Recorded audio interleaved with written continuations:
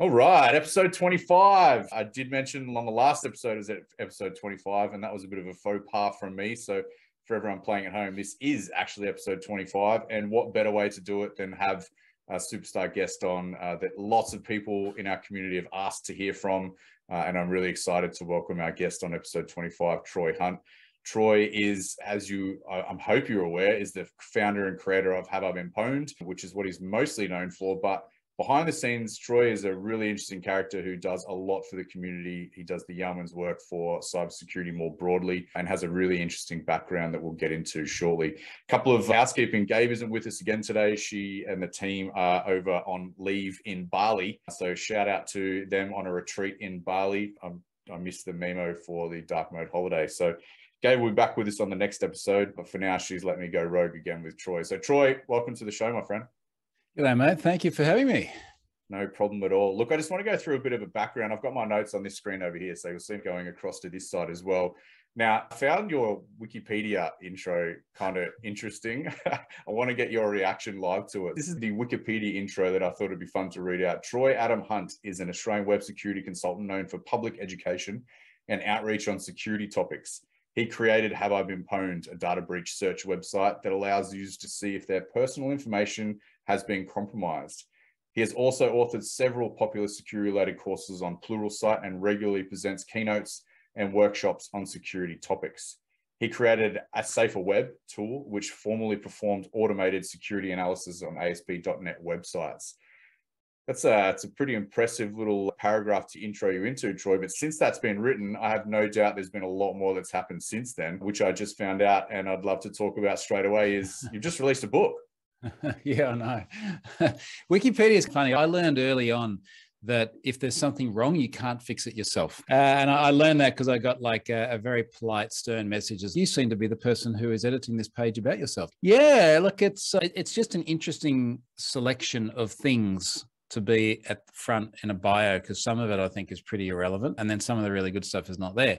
But yeah, like one of the things not on here is the book. And I hear this was news to you as well. Yeah. That's, as you said, just before we came on air, like I worked on this for years and delayed it. And then I published it. And then right after that, I went away and got married and then went on a honeymoon and just didn't talk about it at all. I'm meant to be talking about it. It's time. Thank you. Thank you. So what is it? What's the book? Give the audience a look. I know that a few people will, like me, be purchasing it after they listen to the episode. Yeah. So look, the idea is there's a good friend of mine in the tech industry is a guy called Rob Connery, and he's very well known in sort of .NET development circles. And he's done a lot of really cool stuff before, really amazing podcasts, some great frameworks. He built the Subsonic ORM, which was really popular back in the day. Works for Microsoft at the moment, been through all sorts of other interesting things. Started TechPub, a company that got acquired by Pluralsight, who I've created a lot of content for. And everything he always built was just awesome. And he did this book a few years ago called The Imposter's Handbook. So for people who wanted to learn about tech, and it went gangbusters. Everyone loved it.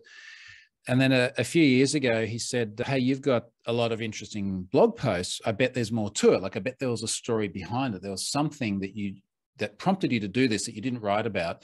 And then there are probably a lot of interesting stuff that happened afterwards. And I was like, yeah, there was. So things like, when I left my job at Pfizer, actually it was even better than leaving my job. I got made redundant, which is much better when they ask you to go, because they're like, please go, here's a pile of money. Yeah, so, okay. Thanks for coming. But I wrote about my departure and I was like very polite about it. And in the back of my mind, I'm like Homer Simpson driving over the bridge, just like throwing the torch behind him. So no, I won't do that. I didn't have my redundancy payout at that time. But yeah, there just was some really sketchy stuff behind it. You know, in this book, I talk about, what it was that was just absolutely driving me nuts that I couldn't say publicly. And then things like I did a lot of stuff around the Ashley Madison data breach. There was a bunch of other stuff that happened there I couldn't say publicly. And through the period of time and, I don't know, statutes, limitations, something like that. Now this is what happened. And then there's just a bunch of intro of my background and some nice intros from other people in the industry. And Rob wanted to self-publish it. He said that's what he's had success with. So yeah, we put it out there. It's self-published. It's at book.troyhunt.com and it seems to be going really well, which is great news. That's amazing. Congratulations on that, firstly. I'll put the link to Troy's book in the show notes so that we can make sure that our lovely community get behind your book. It sounds I'll be getting it for sure. I've been a fan of yours for a long time. We happened to meet through our previous life at an event. And since then, Troy lives on the Gold Coast as well. So another fine purveyor of the Gold Coast, which I love. I didn't realize, Troy, that you grew up on the Gold Coast. Am I right there? No, you're wrong. It's not my Wikipedia page either. Yeah. If only someone had got those details right. I know. I was a bit all over the place. So I started life in very sort of country Victoria, which for international folks is where people leave. It's probably a fair way of putting it. But my dad was a pilot. We lived in country Victoria until I was nearly 14. And then we ended up going to the Netherlands for a couple of years. So I had 2 years there. And then we went to Singapore for a few years. And then mum and dad didn't want me meeting Singaporean girls and just being in Singapore forever. So when I finished school, I finished high school in Singapore and moved to the Gold Coast with my parents because this is where they wanted to be. Yeah. And spent a bit of time here, a bit of time in London, and then 14 years in Sydney. So that was for like 14 years of trying to get out of there. And then moved back to here in 2015. So now I was an adult before I lived here. But yeah, ever since I got here, this is home. And every time I've lived somewhere else, it's like I just want to get home. And where I laughingly said before, if I move anywhere in the future, it's going to be within a few hundred meters, and that's it. Because not only do I love the Gold Coast, I love where we live here, and it's amazing. Yeah, that's fantastic. I have a similar story. I spent 12 years in Sydney and spent majority of that trying to get back to the Gold Coast. It's always, exactly. I grew up in country Queensland, and my folks bought on the Gold Coast many moons ago. And when you just go back to that place and it's always got happy memories and you just think that's home. When we got back here, everything felt like it sunk in. So I appreciate that. Now, Troy's only down the road. I'm hopefully going to catch up with Troy for a beer in the not too distant future. I'm just going to throw that out on live so that it would make it happen. Look, yeah, so talk me through, your dad was a pilot. How did you get into, tell us the origin story. How did Troy get into tech? I know that you got your first job at Genesis on the Gold Coast when you came back here. Is that previous to that? Was that that's on LinkedIn? That's on LinkedIn, Troy. You're killing me here. That's me. 1995, Gold Coast. I got to go back to LinkedIn. I got to rewrite some history. That didn't work out so well. That's in the book. So I'd always wanted to be a pilot like my dad because I thought it was cool. Like we'd at least up until 9/11, it was cool. Like I remember when we were living in the Netherlands, he'd go, "Hey, I'm going to Greece today. Do you want to go to Greece?" "Yeah, okay, I'll go to Greece." So he would I don't think he ever booked tickets or anything. We'd just walk into the airport and I'm the captain, he's with me. So I'd sit in the jump seat. We'd fly down to Greece, a couple of hours down there. We walk around, kick the tires, get in the plane and come back. But it was still an era where pilots were revered. They were amazing. And he'd been in the Air Force for years before that as well and flown jets and choppers and all sorts of stuff. So it seemed really cool. And then I think I was probably around about the time we got to Singapore when I was just before I turned 16. And he was like, "You really don't want to be in this industry anymore. It's a lot of cost cutting and all the rest of it." And being in Singapore, I had access to technology, which was technology beyond what we would have, what we had in the Netherlands before that, and places like Australia as well. And it was just a very tech-centric place. And I just started getting into PCs, mucking around, playing, doing all the stuff that people listening to this have probably done, breaking games, all the rest of it. And my first actual job in tech was I got a part-time job at a satellite systems engineering company. And it was literally just doing hardware repairs. It was really basic stuff. But it was a satellite company. And then I started doing just PC education stuff for other expat families, because this was like 92, 93, 94, and people were starting to get PCs in the home and they had Encyclopedia Encarta, but they didn't know how to use it. So I'd be going and helping out families for a few bucks an hour, whatever it was. And that's where I started. By the time I was getting towards the end of high school and I had to make a decision about university, I went, I'll go and do computer science. And I did. So that I went to, and you would have seen this problem on my LinkedIn. I went to Griffith Uni and started doing computer science in 95. But the interesting thing about all that is that, and this is in the intro of the book, this is my sordid history, which wasn't quite clear. I started doing computer science. I wanted to do stuff for the web because 95 was when we just started to see the web a lot. And I was like, this is awesome. I'll just do courses in uni about web development and then this would be cool. And you couldn't do it because there was nothing. There was just it was too early. So I literally went and bought HTML for Dummies. It's in my cupboard over here, the big yellow book. Yeah. And I remember sitting on a bus to my grandmother's, just flicking through. Most of it's still relevant too. This is really weird. Other than Blink and marquee tags, everything there is still pretty much relevant. And I started building software. And what I explain in the book is I ended up getting sucked into this. I think investment company is the wrong way to put it. It was horse racing. But you're from the Gold Coast. Yeah. You have heard of these stories. So anyway, there's a company there doing horse racing stuff. And I got sucked into this along with my girlfriend at the time, who was doing a lot of the coding. And it failed spectacularly, got investigated by ASIC, our Securities and Investment Commission. The company name you mentioned went bankrupt. Actually, did it go back? I can't remember the right word for it. It's dead. It's gone. Yeah. I escaped bankruptcy. This is like in my very early 20s. I had no idea what I was doing. But that kind of set the course for everything else, because it was an absolute disaster. But I learned a lot from it. Let's put it that way. No doubt. No doubt. So that company's gone bust. You're 20-something years old, early on in your career. Where do you turn? So I ended up going to the UK, and this was sort of the tail end of .com. So this was 99. Went to the UK, and it was a good time for tech, right? It was just the very tail end of the good time for tech. And I ended up working for a company there called Proxicom. And then they got acquired by a company called Clarion. It was all dev stuff. And I was doing a lot of front end development. So I did a lot of the front end for a UK bank called Kahoot. And I think from memory, it was like the first online bank at the time. And I think it was backed by Abbey National. Long time ago.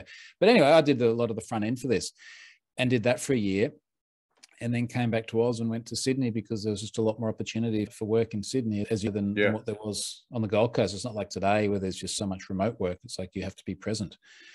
And I went and built interactive TV interfaces for, I think, just under a year, because I've been doing a lot of ITV in the UK, which is basically like HTML just for a small screen. Yeah. HTML and JavaScript. And then went to Pfizer and spent 14 years at Pfizer. And you enjoyed a really great career at Pfizer by the looks. I know I've spoken to you briefly about your time there when we met earlier on. So it was about that time, or in the Pfizer years, where you yourself got breached, which led to the ultimate creation of Have I Been Pwned? I was in the Adobe breach twice. And it's interesting the way it all unfolded. And a lot of this comes through in the chronology of the book. This is not all meant to be a book plug, by the way, but you're literally asking questions. I love it, yeah. We didn't orchestrate this. This is great. I went there in a development capacity, and I was doing classic ASP at the time. It was in 2001, and then pivoted into ASP.NET and very Microsoft stack code and stuff. But at one point in there, what happens to so many of us in the industry happened to me, where they're like, if you would like to progress in your career, you need to stop writing code and manage people. So, well, I didn't just put it like that. I don't like manage. This is not what I do. And I ended up managing like guys in China, which is just, it was so not me in every possible way, because I had no interaction, and there was a lot of barrier in communication and all the rest of it. And they made me an architect. I can't do it without air quoting. If you listen to this later on, architect, and which is basically a way of paying you some more money to still do pretty much the same stuff.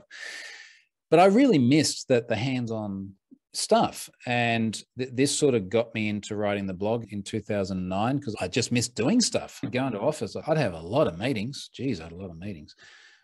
It wasn't a lot of travel, but yeah, you'd go and you'd do team building, and let's build a castle out of spaghetti and you'll all work better together. And it's just, it just sapped my soul. So I start writing this blog, and somehow it just becomes more security. So like, I didn't know what I was going to do with it. I just thought it'd be a good idea, but it became a little bit more security centric. And then I got quite interested in data breaches, and I'd write about things like the Sony Pictures data breach. And isn't it interesting? There's the Sony Pictures data breach and the Gawker data breach, and a whole bunch of people who are in both use the same password. Yeah, okay, we all know this, but empirical evidence is in. And I thought it was very interesting too, where I've been used to building a lot of systems, and it's like your own little ecosystem, your own little sort of secretive behind the browser back-end code and database design and decisions about everything from security to performance. And then a data breach should happen, and it just like, it peels back the curtain and you can see everything that people have done. And you look at it and you go, why the hell did they do this? This is actually, it's almost a bit voyeuristic, isn't it? Like, I get to see what's happening behind the veneer. So I found data breaches really interesting. And when the Adobe breach came along, and I found me in there twice, once my personal address, once my Pfizer address, I was like, how? Why am I in here? Because I knew what Photoshop was, but as far as I didn't have an Adobe account. But I was a big Macromedia Dreamweaver user. And then Adobe acquired Macromedia, my data flowed somewhere else. And that kind of posited that question about, if I don't know, where I've been exposed. Other people probably don't know. And I wanted to write some code because I was frankly bored. Why don't I write something? And I'll do it on Azure. I'll do it on platform as a service, and I'll use modern storage paradigms like table storage instead of a big fat relational database. I'll blog about it, and I'll learn some stuff I can introduce to Pfizer as well. So it was like a duality where it was like, okay, I want to build a data breach service, but I also just really want to build something. And that's what sort of spurned the whole thing. It was a very accidental initiative, really. And I know the answers to some of these questions because we've talked about it previous, but I know that our audience might not. Now, I want to take you mentioned potentially it was a bit accidental at the time of you were creating it for X, but then since then it's become this huge platform and database that is leveraged by government organizations and technology leaders of the globe. You mentioned accidental. Now, talk us through the story of Have I Been Pwned, how it's spelled, because it's PWNED, so it's not the traditional spelling of pwn or pawned. It's you've spelled that in a way when you first created it. Talk us through that story of how it came to be. What's the traditional spelling? Have I got it wrong? No. Have I been getting it wrong all these years? What's happened? Yeah. No, I think I'm right because I've thought about it a lot. But no, I think I'm right because it's meant to be a misspelling of own. It's meant to be instead of OWNED, it's PWNED. But just to be safe, I've got so many variations of the name in part because people do screw it up. So I've got Have I Been Pawned, spelled exactly as it sounds like it's spelled. Yeah. Have I Been Prawned? Because for some reason, someone on a US TV show was talking about that. So I was like, all right, I got to get that domain. And then all these hyphenated versions because it ends up in like a print newspaper and gets broken in two with a hyphen in the middle of it. Like, crap, I got to get that one as well. So I think there's 50 something domains of various TLDs and various things.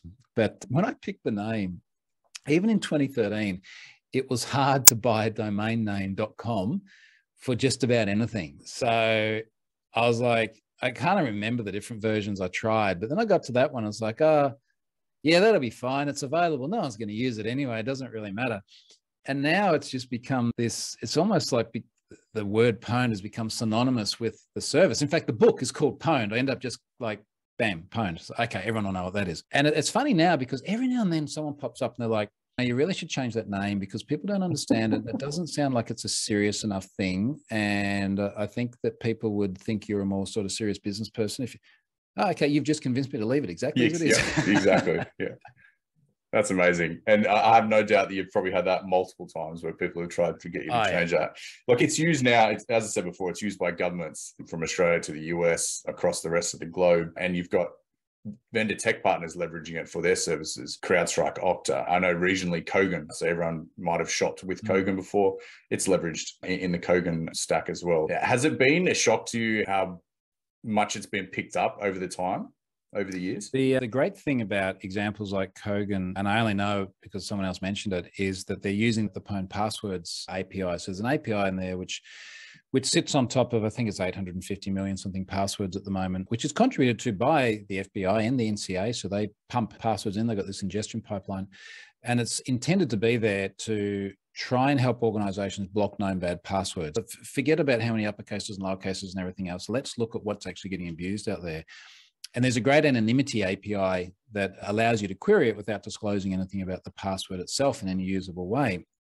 So all of these organizations have taken on board, and I'm going to look at this while we're talking because I haven't checked this for a month, but we're up like over 1 billion requests every month to this API from organizations of all different kinds. And because there's no auth, there's no registration, there's no anything that you need to do in order to use it, I got no idea who's using the thing, which is great. And to be honest, one of the only ways I can figure out, to phone my way into this, one of the only ways I can figure out who's actually using it is if they have integrated it into their web application, and you can then go through and see referrer headers. And so, okay, I can see there's been a request from such and such an organization, so I know they're using it. Now, because there are no controls over it, it does get used by all sorts of orgs. And without disclosing too much about which government, there was something I published a little while ago that was Western government related, and I was giving examples of who's using it. And let's just say it was earlier this year, but one of the top users is a name that everyone recognized, which I put in the draft blog post. And then this Western government said, can you maybe remove the Kaspersky reference from there? And I do feel a little bit sorry for Kaspersky, because inevitably there are a bunch of really wonderful people working there, but political situation being what it is at the moment, that was not going to be a good choice. So I guess the point is that anyone can come along and actually use the thing. And what's more than just the API, you can download all the data too. So if you download all the data, I genuinely have absolutely no idea who's consuming the passwords, which is great, because the whole idea is to try and ensure that there is anonymity. Now, I can't see how much has been loaded in the last week because Crowdflare is crashing. I know that there are 76 million requests in the last 24 hours, wow, which is cool. So what's that extrapolate out to? That's over 2 billion a month now. Yeah. Yeah, that escalated quickly. I didn't even notice. But this is also the nice thing about the design of this. It's massively cached at Cloudflare. So out of the, where are we? Sub request caching. If I look at the total volume of requests, it's about 99.9% of all requests are just cached at the edge at Cloudflare. So whether it's 1 billion, 2 billion, 20 billion, it really doesn't make much difference to me. Wow. Does that put strain on the infrastructure sitting in the back end? No, because it's from cache. So Cloudflare's got, I think they're approaching 300 edge nodes around the world. Right. The way the password k-anonymity model works is, and it's all documented, it's not too complex. It's basically get a password, SHA-1 hash the password, take the first 5 characters of the SHA-1, and then query the API for that. And then you get back every hash that matches the entire password. So then the client can go the whole hash. And the anonymity bit is, if you only have the first 5 characters of a hash, you've got if we consider hash collisions as well, you've got like an infinite number of passwords that it could be. So we preserve anonymity. But because it's only 5 hexadecimal characters, you've only got 16 to the power of 5 different possible queries, which is only just over 1 million. So long story short, you end up with 1 and a bit million possible queries, and then they just get massively cached on all these edge nodes. So if I do, let's say round numbers, I do 1 million queries and only 0.1% of them have to go through to the origin. Well, that's only like 1,000 requests that I've got to support from an origin server, which runs on serverless infrastructure and just picks it up from a blob with no database lookup overhead or anything like that. So it's enormously efficient, which is why we can just scale it to the moon. That's phenomenal. That's really cool. Shows the power of the cloud, right? It's a combination of the power of the cloud. If I look back to the way I originally used all the cloud paradigms, particularly platform as a service, they were really good, but then I kept finding various bottlenecks. Platform as a service on Azure was great in that you'd have a small web app instance and you'd get a box, virtual box that's like that big, but it's platform as a service. So if your utilization went too high, you could scale out and you'd get another box and then another box and another box. And it all sounded wonderful until one day, Have I Been Pwned was like on British primetime TV. And what's really interesting about the usage patterns when you're on TV, as opposed to just in a news article or something, is imagine you got 10 million people sitting around on their couches in the UK, and this thing comes up, and it was on a really popular program. This thing comes up and there's the URL. And then you get 1 million of those people all pick up their device at the same time and type it in. So your traffic patterns are just, it's not like a hockey stick or anything like that. It's like literally right angle. Yeah. And you massively exhaust all your resources before they have the time to scale. So I lost traffic. And I wrote about all this as I went because I found it super interesting. So now this is why a lot of stuff has been rolling over to serverless, runs on servers, but it is a more direct line between the usage of the service and your wallet. It's, look, we've got lots of servers. We're just going to provision requests all over the place and you just pay for what you use. And that's been great. And then the next sort of evolution of that is what I've been really focusing on with Cloudflare, which is not just serverless, but let's run this serverless code on all the individual edge nodes. So every time you or I go to Have I Been Pwned, like we're going to Brisbane and that's it. It's an hour that way by car. So the latency is pretty good. And it's executing there and it's running there and it's returning stuff from there. And it very rarely has to go back to the origin from there. So yeah, cloud's great, but there's a lot of different ways of doing it too. And I think part of the fun part of Have I Been Pwned is just been to find the most efficient way of making the thing work. Yeah, that's phenomenal. I love that. What's the size of the database currently? Give us rough figures, obviously. We don't want to divulge. I'm not really sure. And the reason I'm not really sure, I guess it depends on how you measure it. I know that there's almost 12 billion pwned accounts in there. I'm just looking at Have I Been Pwned now. That's the total number of people who've been breached. For each person who's been breached, on average, they're in about 2 breaches. I'm in something like 25. I'm doing very well. It's like golf, right? You lower your score. So if there's an average of 2 per account, then there's really about 6 billion unique email addresses, which means 6 billion rows in Azure table storage. There's not an easy way to report on that in terms of the total volume of data. Table storage, I think, has probably gone a little bit unloved. There are other ways of doing this. I need to make time to roll it over to newer paradigms, and I'll be able to better answer that question. Amazing. We'll hold that space. Now, we started the conversation with APIs and how easy it is to connect to the haveibeenpwned database. I want to talk about APIs, and for the viewers that are Googling what API is, I'll give you a bit of context. And rather than my technical brain giving you a further technical dump, this is what it says if you Google API. So it is an application programming interface, and it's a contract of service between two applications. It's probably the easiest way to describe it without getting too technical on the audience there. But I was at RSA conference this year, Troy, and one of the key themes was that we live in an API economy. I found that was pretty interesting statement. And we've all seen the benefits of APIs, but in more recent term, regionally here in Australia, we've seen perhaps the negative effects on APIs that aren't looked after through probably more publicly the Optus data breach. So you should ask Optus this question. Absolutely. Yeah, they're stressing at the moment. But give us your context on the API economy and how there's two sides to that story. It's a double-edged sword. Look, I always find it a little bit funny when people talk about APIs as though there's something completely different. They're HTTP requests that still conform to the same spec as a request that is to a web page.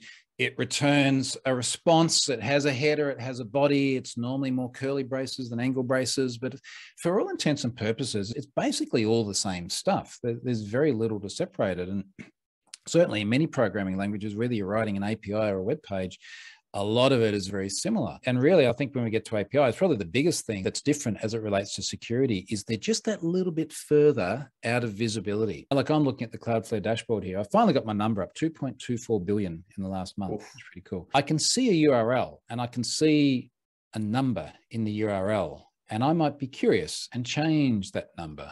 And it's Cloudflare, so it'd almost certainly be fine. But that's something which is very visible to me as an end user. It's very visible to testers. It's very visible to developers. When you get an API and it's, okay, now it's sitting behind my mobile device, there's an abstraction layer. There's this rich client app that sits in front of it, and it's still making HTTPS requests over the back end, but it's just that bit further away. You can't see that it's just a number in the URL. You can't just go and easily tweak it. And I did a talk last night for the GoTo conference in Copenhagen, and I gave 2 examples of where APIs have just massively come undone. And one was Nissan had an app to control the Nissan Leaf EV, and I did a workshop in Oslo a few years ago. And long story short, someone found that the API key that they were using in the app, so the key, the secret, was printed in the windscreen of every car because it was the VIN number. He found that just by proxying his app through his PC. He used Fiddler on the PC. He loaded a self-signed root certificate from Fiddler so he could intercept HTTPS. There was no public key pinning or anything like that. And he's, oh, this looks curious. And the VIN number is enumerable. I wonder what happens if I change the number. Now I'm turning someone else's heater on. And then the other example, and I've still got the device here in my drawer, was these guys. These, for folks listening, I'm holding a pink watch. It's a kid's tracking watch. And this was communicating backwards and forwards to APIs with a family identifier, which was a number. It was obviously just an auto-incrementing integer, and I was like customer 3,456 or something. And customer 3,455 was someone completely different. And you could pull back the location of their child or relocate their child or add someone else to the child's account so that they could call your child. And these are like the most basic, simple, like insecure direct object reference sort of flaws. And we've had them in the web as well. They exist in APIs, but they're just that little bit further away from immediate visibility. So I think we've got to get over the fact that there's somehow like a special beast, which is different, but they do tend to hide a little bit better. Yeah, it's almost like the cloak that puts on the front end of it. I've heard you talk about is that the VTech watch? No. So VTech was a different problem. Yeah, that was a different one. This is TikTok Track. And I always laugh when I do this presentation because I'll see if it's still on their website. But they're an Aussie startup, and they are up in Brisbane, And the funny thing about their website is they lean really heavily on the Aussiness of it. And the original website, it says we're creating a brand new website for our security devices. Oh, geez, don't do that. Oh, dear. Security devices and services. We'll be back soon. Oh, my God. But the website was like, your data is securely hosted in Brisbane, Queensland. And I kind of always make this joke because imagine you've gone to a website and you're like, let's figure out if this thing is safe or not. And then you're like, oh, it's hosted in Queensland. I must be fine then. They've got the best security. They'll be fine. What they didn't put on the website is that all the code was written and managed in Sri Lanka. And I don't have a problem at all with Sri Lanka, but that just didn't suit the narrative that they had. And it was a little bit of an unusual place to offshore. And my assumption, and I think it's reasonable, is that they'd just gone to the cheapest possible market. Yep. And next minute, all your data's out there. Yeah, that was an interesting one. That was 2000 and must have been 15 I think or it was 16. 19. No, I think 19. It was later. It was much more recent than that. My timeline since COVID has just completely gone out of whack. It is a bit of a blur, isn't it? It is. So from there, you've done a lot of things with Talks To, and correct me if I'm wrong again, you've testified in front of the US, I want to say the House, or is it the Congress? But you've been in front of Congress and had to testify as a result of some of the breaches that you've been presenting in Have I Been Pwned. What was the experience there? How did you get approached to do that? And then what was it like after? It's just so funny, like the way the tide has turned on this over the years, because it's like, when no one was looking at Have I Been Pwned, it's like, it's just data breaches. Yeah, no problems. I don't know if I'm meant to have it or not. It's probably fine. And then it starts getting a lot of attention and you're like, oh, crap, that's a lot of illegally obtained data there. Yeah. And yes, I know like everyone has it, but I have a lot of it and I'm not hiding behind an identity.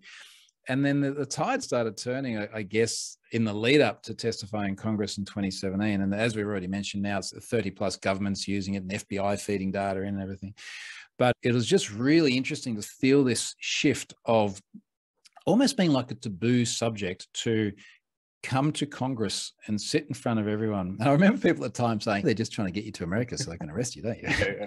You won't come back. I don't want to go like all Marcus Hutchins on this, but I think like that would be an interesting story. If I get arrested, it's going to be a great blog post. But I didn't get arrested. And everyone was super, super nice. And in fact, not long after that, it would have been 2019, I went and did a talk at I forget the full name, but it was like the NYPD Cybersecurity and Counterterrorism Conference right next to Ground Zero at 9/11. And wow. Just like a room full of 3-letter acronym people. And I'm up there talking about all this stolen data. And then people come up later on and they're like, hi, I'm like Inspector Agent, this, and they got the badges and everything. I'm like, don't arrest me. Yeah. But it was really cool because they're like, hey, we use this all the time. This is actually a really useful thing. So if nothing else, I'd like to hope that the Congress and the NYPD stuff and all the FBI bits have perhaps tried to find the highest and best possible use of events, which none of us want to happen. Like, we don't want data breaches. It'd be great to make Have I Been Pwned completely useless. It's not going to happen, but that would be a good goal. So to be able to take it and go, okay, we can do something useful with this, that's really cool. And I can't think of better endorsement than having the exposure to people like that. Yeah, absolutely. What sort of use cases did they leverage the platform for, out of curiosity? Yeah, it's interesting. So the ones that came up in that NYPD event is they said they use it a lot for training, for education. Education and community outreach is a big one. And I wrote a blog post some years ago called The Legitimization of Have I Been Pwned. And of course, there was a backstory behind that, which I didn't fully explain at the time, but it was partly because I was worried about the public perception of the legality of it. So I hear all the police departments talking about it and the government agencies. And yeah, often I'll get a request. There was one the other day from it was like a county police department somewhere in the UK. They're like, hey, do you have any roll-ups or things that we can put at our conference with Have I Been Pwned so that people can come along, and we're going to give them like a little private booth that they can go into and they can check if their email address has been breached. And they're using that, I guess, precisely as I wanted it to be used, which is, here is a way for you to try and figure out if you've been exposed or not. And incidentally, this is also the reason why you get a result straight on the front page without having to verify you control the address, because there are so many use cases where there's this fleeting moment where you can get someone to enter an address, get immediate result, and change their behavior. Whether Have I Been Pwned returns the result to you or not doesn't change the fact that you're in this breach and your data's out there amongst the worst possible people. But creating that awareness is amazing. And I've seen it being done many times on TV, on various shows as well. They're like, sit down, put your email address in there. It's dangerous. It's been on Netflix series. It's been on How to Sell Drugs Online. It's really cool. People were messaging me going, "Have I been pwned on Netflix?" Sweet, that's neat. That escalated quickly. And even things like support departments. So I've heard many stories of support departments for particularly large brands where someone will call up and they'll say, "My account's been hacked." It's always my account's been hacked. You know, that's your fault, big retail store. And the operator will go, "Did you know you've been in 5 different data breaches? Do you ever use the same username and password in multiple places?" And you can just picture the person on the other end going, "Oh, crap." Yeah. They're a normal human. That's it. I've used it many times similarly. And back in my military days, we used to leverage it for people that thought they had quite a secure front end with their digital ecosystem and their digital passport. And they presented an email address. And we use things like have I been pwned to work out if they've been breached. And then we use things like Pipple. I don't know if you ever use PIPL to then target some of those accounts and follow through and then showcase how you might front end a strong digital ecosystem. But once you dig behind the curtain a little bit, it's pretty poor, really. Starts to unravel. And it's interesting how many different like unexpected use cases there are. And someone gave me one a little while ago where this was someone from a really well-known brand everyone's heard of before. And when they launch a new product, it's so anticipated that loads of people try to jump on it as fast as they can, grab it, buy it, and then they'll resell it at twice the price or whatever. And they're an online retailer. So their challenge is how do we try and keep these automated accounts out? And one of the things they found is that when these automated accounts are set up, they're taking the email address, they're sending it to the Have I Been Pwned API. If the email address has not been in a data breach, that raises their suspicion because we are all so pwned that if you're not pwned at all, you are less likely to be a human. And it's not an emphatic indicator, but it's just one more like data point that they can add to the other things. I compare that to like my email address. Like, yep, he was in Adobe. That was 9 years ago. He's been around for a while. This is not a brand new. It's smart. Hopefully it'll remove that requirement to do, am I a robot? Because that is just painful. Good luck with that. Yeah. Building some of those front ends and you think, do we really have to put this in here? I know. Yeah. And unfortunately we do for now. Yeah. So with that, I'm just following a conversation that we had when we last met, and I found it really interesting. I've had a lot of good feedback as a result of it.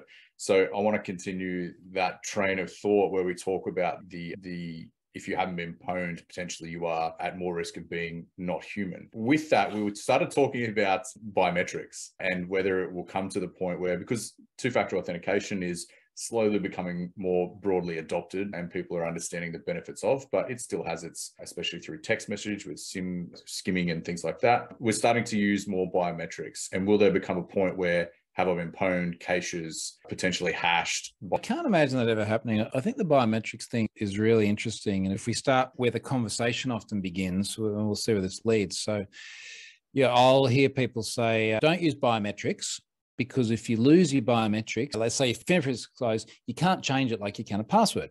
Well, firstly, you can change it. It's not fun, but you can. It's like belt sanders and things like that. But secondly, like we've got to recognize that these are fundamentally different constructs. And I'll give you a really simple example.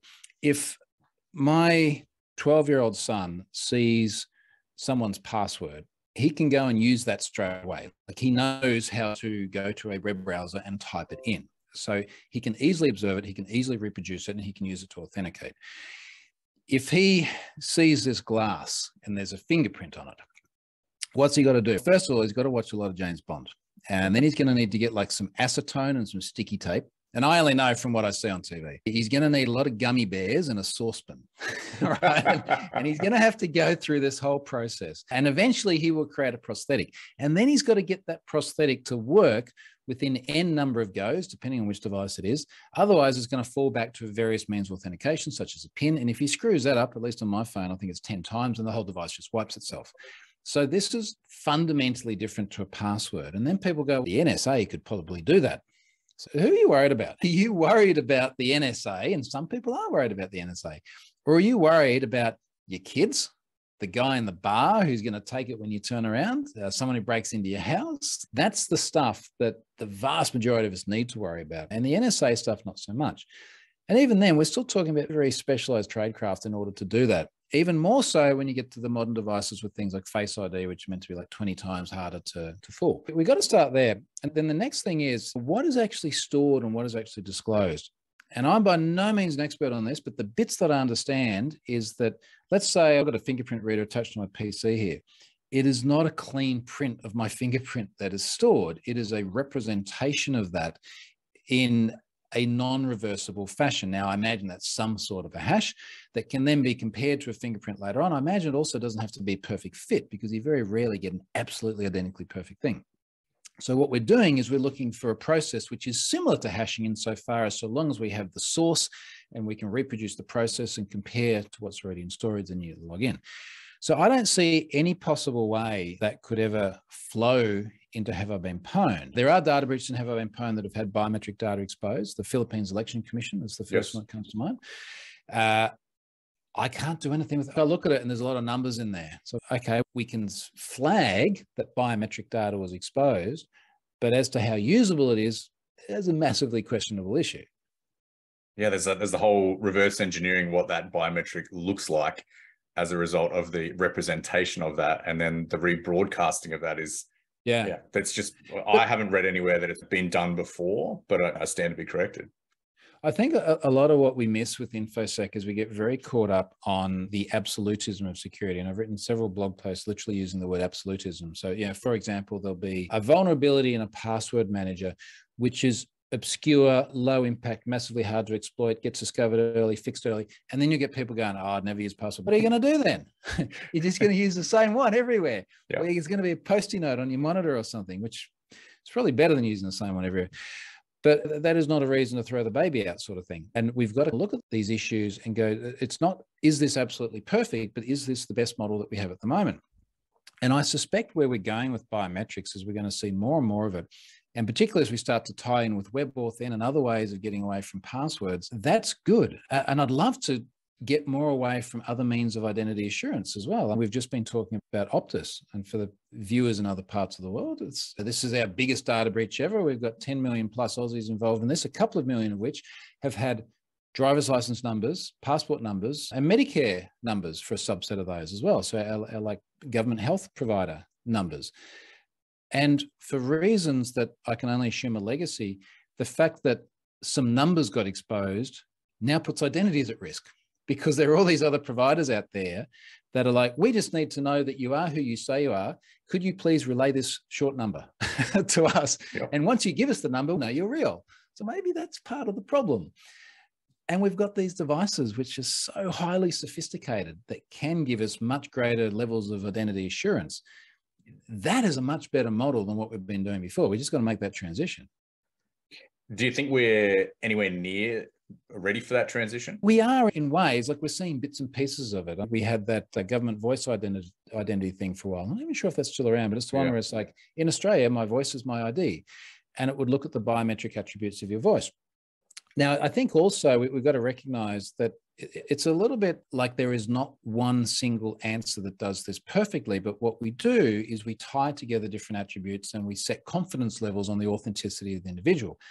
Now, maybe if your voice passes and you're calling from a number which is a known good number for you, and yes, there's SIM hijacking, but then you'd also have to get the voice to pass. Yes. And then there are other attributes as well. Perhaps you're using a mobile app with geolocation and you are within 50 meters of your registered address. And we start to tie together all the little bits in ways that you can't just pick up a number and go, yeah, here's my driver's license number. It's really me. It's tough. And I think about it on the provider's side.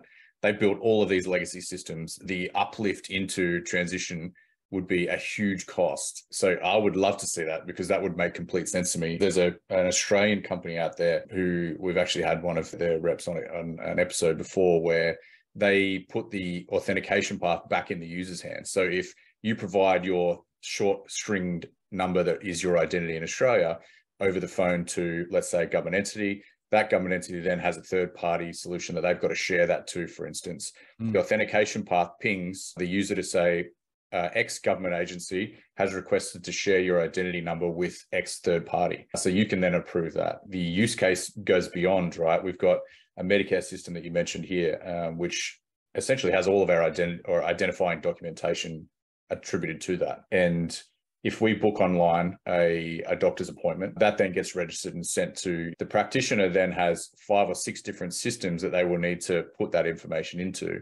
which is third party use of our identity. But this nurse or this doctor might only need a certain part of your file history. So therefore, when the doctor tries to reach into a different part of, or the practitioner's office tries to reach into a different part of, it pings a second factor authentication on your device to let you know and approve or deny.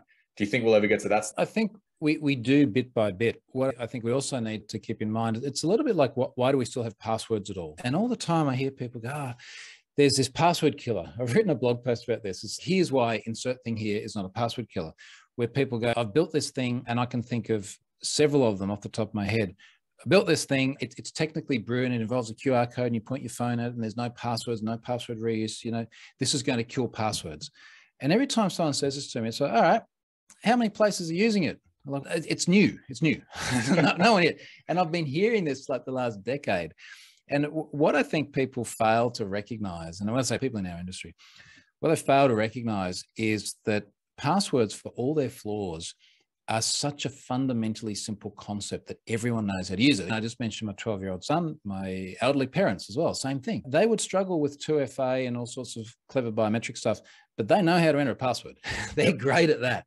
So for all of these online services that are trying to welcome customers in and lower the barrier to entry, are you going to do the funky QR code thing with the phone that Joe, the developer, has seen and this is really cool? Or are you going to do the thing that's just going to lower the barrier to everyone? And our challenge now is like, how do we gradually go towards technically superior solutions without leaving people behind, without creating barriers that don't have people signing up and using services, which then pay Joe's wages so that he can build the new cool stuff?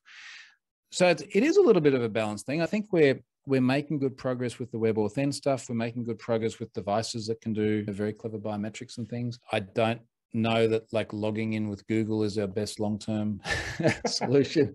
I think that raises a whole bunch of different issues. But we're moving very gradually, but it's a big ship to turn around, isn't it? Yeah, it's a massive ship to turn around, but yeah, I've got nothing but good feelings for what's to come. I was talking to my parents about this the other day. They've got a Mac and they've got iPhones, so they're very Apple centric, and with that, they can share a lot of data between that. So it makes things a lot easier for them when they're trying to authenticate, especially to applications that might have a factored authentication path. It makes life easier for them, and if we can transition it as a group policy, perhaps for some of those joined systems, I think that's going to be the easiest way to lower that barrier to entry for technically superior authentication paths.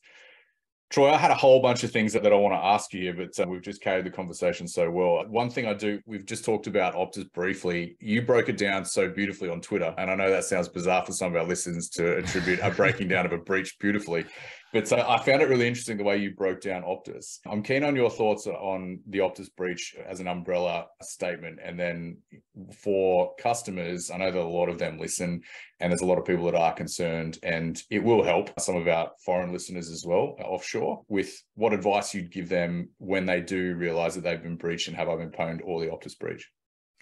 I can't remember exactly what I said because it was like literally on my honeymoon, and there's suddenly all these journalists calling, and my wife was like, "Yeah, it's cool. Yeah, just do it. This is what you do." I said a lot of things, and I was drinking a bit at the time. You're in Bali, yeah.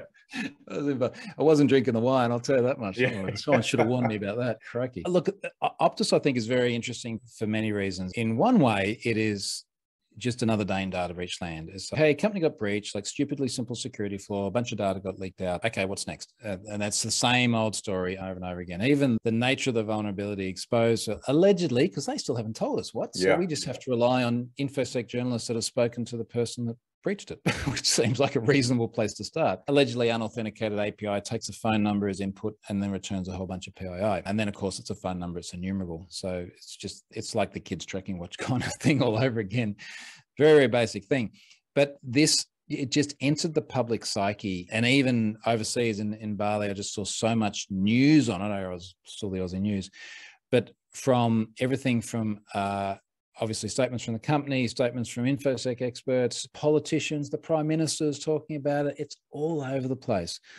And I think if we were to distill perhaps the most interesting thing for me, is the point we just made, which is that so much of the news was around the exposure of numbers, just personal numbers, driver's license number, Medicare number, passport number. And then you get all of these people lining up to change their driver's license. So we went into main roads here yesterday because Charlotte was changing her last name now that we're married. And they've got a sign there saying, if you're in the Optus data breach, make sure you bring the email showing in the breach so we can give you a free license. And I just find it fascinating that we are still to this day so dependent on something that is so simple, which is the same thing that we used for identity verification 20, 30, 40 years ago. Yep. And we're still using it. And I just find that fascinating. And then it starts to raise all these other issues of like, why did they have the data for so long? Why did they have it for customers from 20 years ago? Why did my friend who visited from the UK for my wedding only a month ago get an Optus SIM card and now he's in the data breach? Why did he give them my details instead of his? I don't know. There's lots of interesting aspects to this. I think what will be most fascinating is that very often after a very public data breach, there's all this discussion of, will this be the watershed moment? Are we going to do things differently? We heard it all the time after Ashley Madison because it was such a massive incident. Are we going to do things differently now and stop the breaches? So I'm really fascinated to see what happens after this. I don't think we'll do anything differently to stop the breaches, but I'm really interested to know, will we do anything different in Australia around the requirements for identity data, the retention periods for it, and then the ability to use that to go and do evil things? I think that's going to be the big thing I'm going to be watching. It's a great, you raised a couple of really good points there. Do we get to the point of ephemeral identity number verification? We're so fixated on, I've had the same license number since I was 16. Do we get to a point where that becomes ephemeral? Every time you need to use it, there is an algorithm that changes it slightly. And it's like social security numbers in the US, right? It's like just the worst kept secret ever. You hand them out left and center to all these different places, and then you use it for identity verification. And then they end up in a data breach and everyone loses their minds for the same reason that everyone in Australia was losing their minds. Why are we so dependent on a number? Yeah, absolutely. So what advice would you give? And I know you get asked this question a lot because of Have I Been Pwned, but what advice do you give for people that have noted that they're in, whether it's the Optus data breach or whether it's a broader data breach that they've found themselves on Have I Been Pwned? You've got to understand what's actually been exposed. So in the case of Optus, depending on who you read, there's 10 to 11 million people in total, but it sounds like for, let's say 8 of those, 80% of them, it was name, email address, phone number, physical address, this sort of thing. You're not going to change any of those things. You're just going to be maybe a bit more aware of phishing, but you should be anyway, because you're in all these other data breaches that you don't even know about. Yeah. All that stuff there anyway.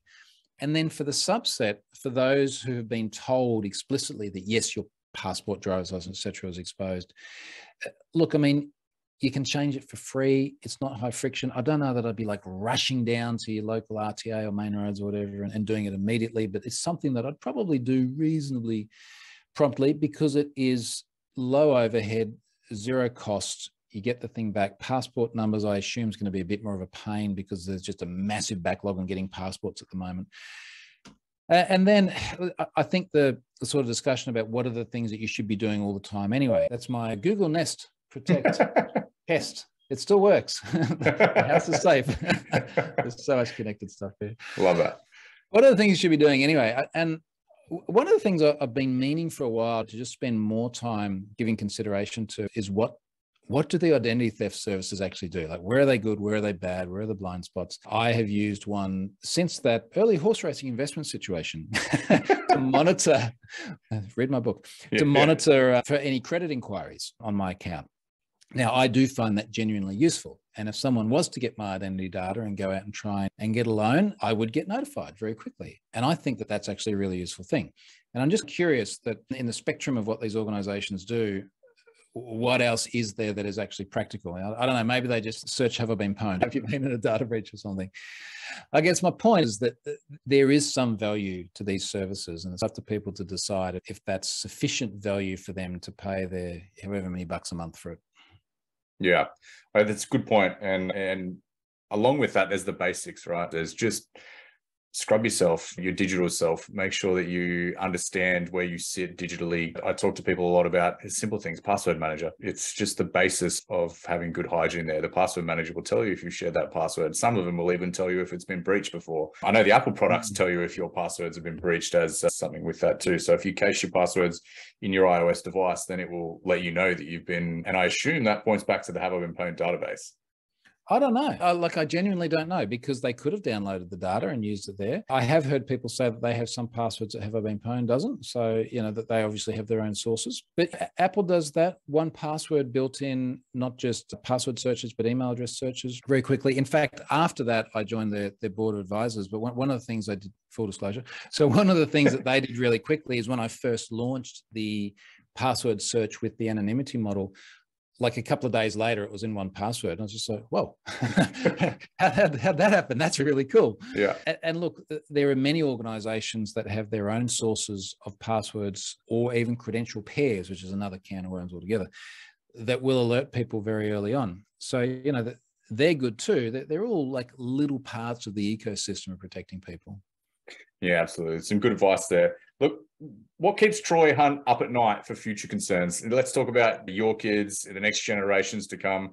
What keeps you up at night for potential concerns with the future of whether it's identity or whether it's just InfoSec more broadly?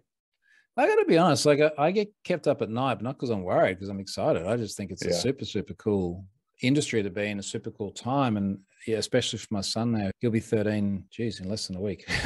And, he's getting to that age where he's thinking about careers, and he says he wants to do what I do. Mostly because I take him to cool conferences and it's just all like beer and Skittles. I think for someone interested in this industry now, we know that there's like a massive skills shortage. We know that the stakes are getting higher and higher. It's getting more and more interesting. We're getting more things around us that can break and go wrong. I am kept awake just thinking about how exciting it is. And I guess particularly when I've just come back, having refreshed my mind for a little while as well, I just look at all this stuff around me and go, I'd love to do that and that and that, because there's just so many amazing things. And stuff like cloud just makes it all so much more achievable in terms of time and money and overhead. I guess in terms of what worries me, I think things like this identity verification are really fascinating. I think things like how do we better do monitoring of identity theft and this kind of thing is really important. But yeah, look, honestly, I'm just more excited than worried. I just think it's a super cool time. Yeah, I totally agree. And a lot of our guests have said the same, that it's one of the most exciting times where we've had a long time of limited innovation in terms of big innovation, but with the uplift in technology and the technologies available to us today, the innovations are going to really start driving that hockey stick curve. And you only need to look at things like some of Elon Musk's brands and some of the things that they're doing just to get back into space. It's a super exciting time. And for our generations, the younger generations of our kids, I think they've got such an opportunity. It's just about maximizing their youth in consuming the technology and working out where to go with it. Yeah, no, totally. Good times. Yeah, absolutely. Look, Troy, I know that your time is completely valuable. So we generally wrap up our podcast episodes with a question. And the question is, if you had the entire world's population's attention for 30 minutes, you had 30 minutes to talk to the world's population and provide some messaging, off the top of your head, what would that be? Well, don't all use Have I Been Pwned at once. I'm not sure how that'll go. Buy my book.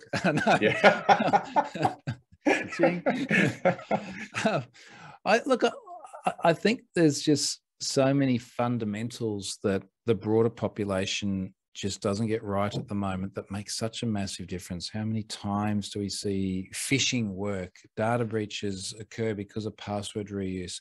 People not using 2FA. Oh, but the thing now, it's like there's 2FA. We're just going to keep bombarding them with challenges until they get sick of it and they just go, yes.